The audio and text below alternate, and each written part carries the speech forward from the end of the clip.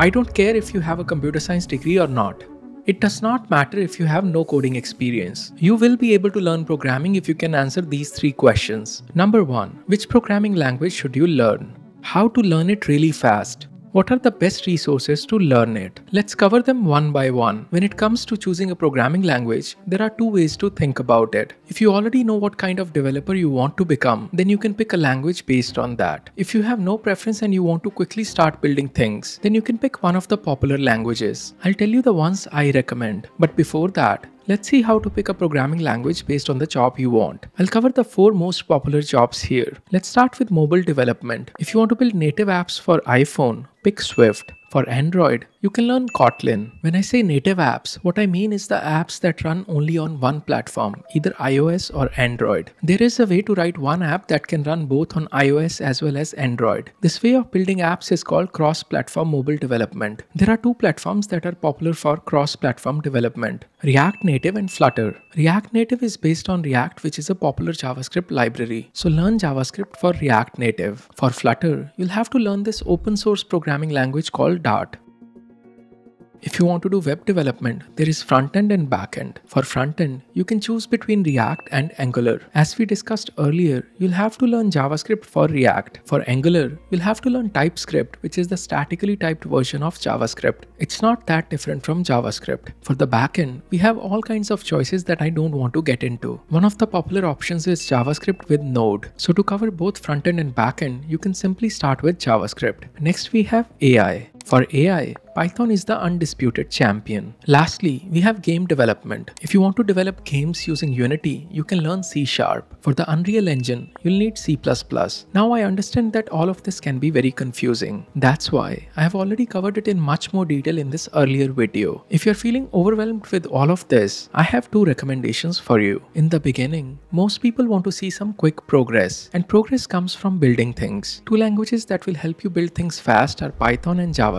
I'm not saying that other languages are bad. It's just that these languages will be very easy to pick as a beginner. So you have picked a programming language. How can you learn it really fast? Let's assume that the circle represents everything there is to know about the programming language you want to learn. Within this circle is another smaller circle which is roughly 20% of the size of the outer circle. This inner circle contains concepts like conditionals, for loops, functions and classes, etc. What's not included in this circle are advanced concepts like generators, comparators or iterators. Now if you pick any Git repository written in the chosen language, what you'll find is that 80% of the code in this repository comes from 20% inner circle. This is called 80-20 rule of programming. To move fast, you need to learn these 20% core concepts of the language and move on. Learning programming and learning a programming language are 2 different things. But when I was a beginner, I did not understand this. That's why I kept doing these 30-40 hour programming tutorials again and again to give me a false sense of making progress. Experts call this phase of learning programming a tutorial hell. If you follow the 80-20 rule of learning programming, you will not get stuck in the tutorial hell. Now I'm not saying that we don't need to learn any concepts outside this 20% circle. We will slowly expand this inner circle to become bigger over time. I'll show you how to do that later in this video. But for now, we need to focus on finding the best resources to learn these 20% concepts. But for that, we need to know the best way of learning programming, which is active recall. Instead of casually watching, in active recall, you first understand a concept and then you test yourself on what you just learned with the help of exercises. This will force you to actively retrieve information from your brain, and this is called active recall.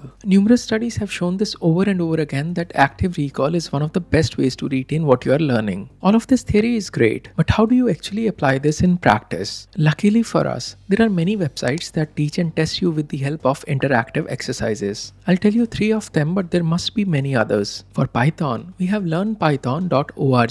For JavaScript, we have W3 Schools, and then there is Code Academy as well.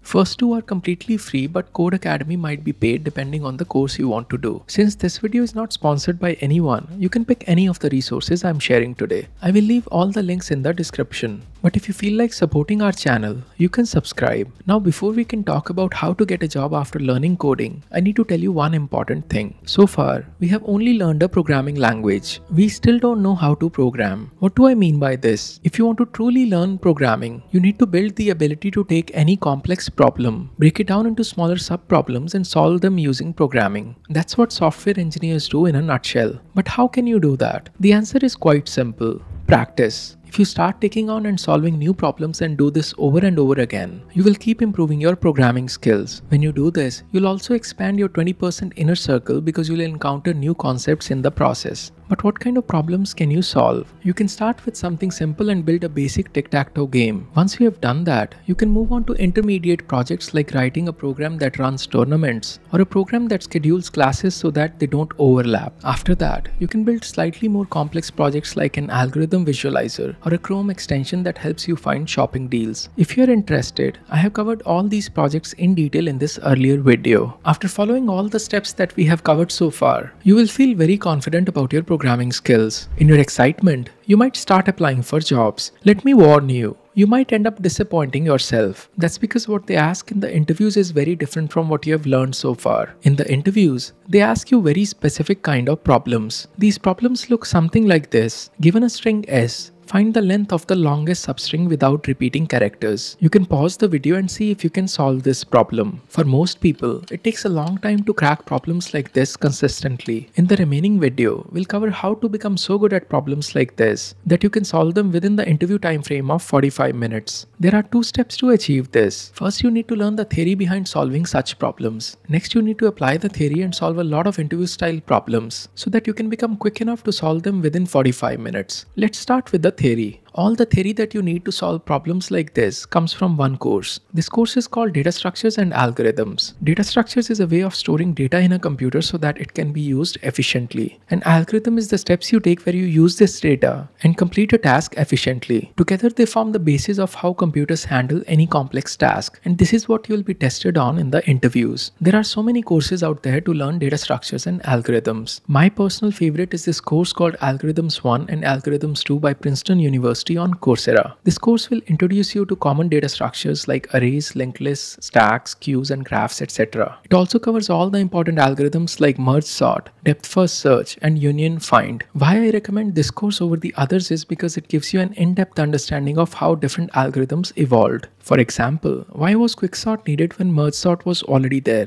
This will help you build algorithmic thinking, which will be crucial in the interviews. The only downside of this course is that it's taught in Java. It's not really a downside. It's just that if you're not comfortable with Java, you'll have to work a little extra. You might have to translate the code in the language of your choice using ChatGPT, but I think the extra effort is worth it. Now that your fundamentals are clear, it's time to apply and test your knowledge of data structures and algorithms. Go to this website called leetcode.com. This website contains more than 1500 interview style problems, but don't be scared. We are not going to do all of them. They have this collection of problems called Top Interview 150. We want to start with these 150 problems. In the beginning, focus on the easy problems. Once you start solving easy problems consistently, you can move on to mediums and so on. Whether you manage to solve a problem or not, make sure you read the top 3 most upvoted solutions of others. You will learn a lot from these solutions. When you feel confident about your skills, start timing yourself to see if you can solve the problems end to end within 45 minutes, because that's all the time you will get in an actual interview. So now you know all the steps to learn programming and become a developer. But many of the people who are still watching this video will not be able to become a developer. That's because programming, like any other hard skill, requires a lot of dedication over a long period of time. But many people want it to happen in a few months. So they will keep watching videos on how I learned to code in 6 months, hoping to find a cheat code. Unfortunately, there is no cheat code to success. The only thing standing between you and the career you want is that keyboard. So get up right now and start coding, and keep doing it for next 365 days. I promise your life will change. Programming languages, 80-20 rule,